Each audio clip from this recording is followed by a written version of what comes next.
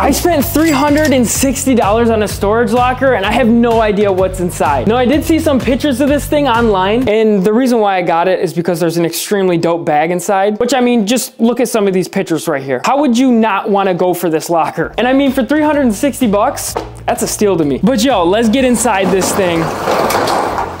It is a little small, okay? It is a tiny bit small. That's what she said. But listen, small, but hopefully mighty. Fingers crossed. All right, so let me show you why I spent this much money on this locker. It's because of this thing. Oh my gosh, it's flipping heavy. Check that out. Louis Vuitton suitcase. Dude, I have no idea if this thing is real or not. From the looks of it, I'm gonna say I don't think it's real. I'm not too sure. I might have to like look up some pictures online to like see. Some things that I'm noticing though, straight off the bat, this thing is kind of off. I feel like Louis Vuitton just wouldn't do something like that, like this button right here.